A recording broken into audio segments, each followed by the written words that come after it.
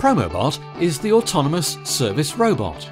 It independently moves, recognizes faces and speech, gets to know people and communicates with them on a variety of topics, and can integrate with external devices, services and systems. Thanks to an open software platform, Promobot can customize and perform the unique functions required by a particular business. Due to an open software platform, Promobot can perform the unique functions required by a particular business.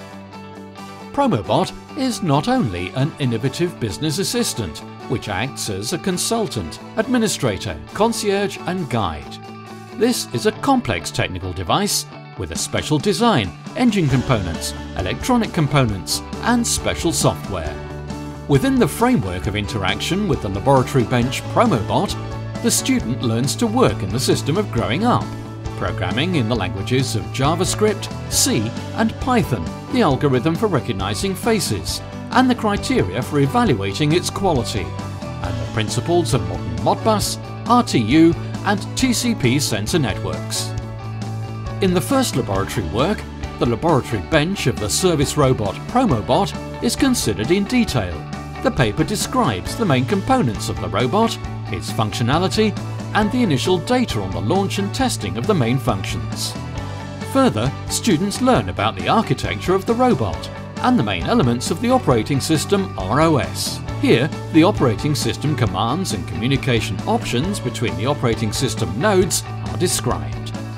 In the third laboratory work, prototyping is studied using the example of the robotic system Promobot, where the student sets parameters for manipulating the self-propelled platform.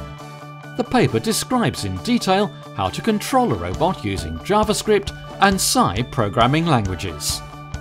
In the following laboratory work, the technique of quantitative evaluation of the face recognition system, analysed in the work on the example of the service robot Promobot, is described.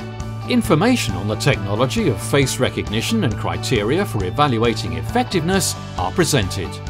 In laboratory work number 5, students are given the principles of working with modern sensor networks Modbus, RTU and TCP on the example of the robot system device Promobot. The internal organisation of registers of network devices, the formats of requests and responses transmitted by devices, as well as typical errors in data transmissions are considered. The issues of programming the network master using the widely used programming language Python are discussed in detail. The list of development competencies is expanding. Next, students will consider how to work with speech recognition systems, the robot's interactive system, how to connect additional devices, integrate the robot with external systems, and much more. As a result of work with the educational stand Promobot, future specialists receive an actual technical education, apply fundamental knowledge in the applied field, observing how their knowledge can be applied in life. Thanks to Promobot, the student acquires real competencies and becomes a sought-after specialist even while studying.